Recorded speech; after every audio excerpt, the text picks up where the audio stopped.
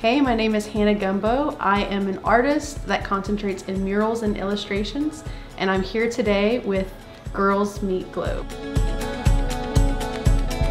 So Pop Drop was created during COVID, kind of just a creative idea that I wanted to explore that really came out of my desire to do more interactive artwork. And so I've been doing murals for a while. I really enjoy that I get to finish a piece and people get to stumble upon it and take pictures in front of it. I started to think what would be a fun way to make mobile murals or a mural that's customized per event. And so for a mural you need walls.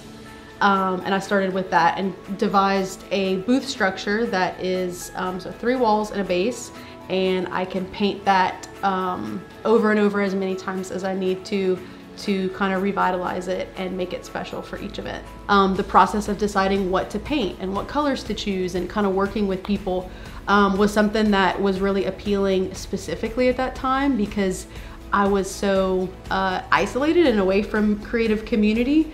So I started working on that and actually wrote a grant for it and was awarded. And so that helped put the momentum behind me to actually get the supplies I needed. All the different people that I brought in inspired kind of the project to keep going. For me, it's satisfying when other people get it, when they're like literally, in this case, inside the vision, or you know, you're brainstorming like, oh, what can we add to this? And then you create a solution and everyone's like excited together. So I think a lot of times as artists, we create in the solitude of our studio or our home, and you know, sharing what we make could be a really vulnerable experience and really tough to do sometimes. But this is kind of a fun way to just say the whole point of it is to share it. The whole point of it is to bring it out in public. So some practical advice I would have as far as being an artist: you 100% could be an artist and never make a dime off of that. I think a lot of times nowadays we try to monetize all the things that we do. So absolutely no pressure. And there's aspects of my creativity that I never share with the world that are just for me. So I think figuring that out. There's so much strangeness with art and money, and it's hard to talk about and it's hard to get pricing. You need to have a contract, no matter how small it is. You need to be paid up front. And then I like to do some up front, some at the end.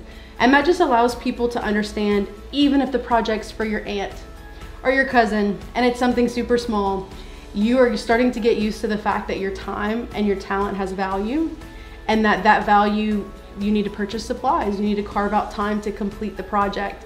And so just having that written down, it could be something that's really simple, you just get from online, it could be 2 sentences.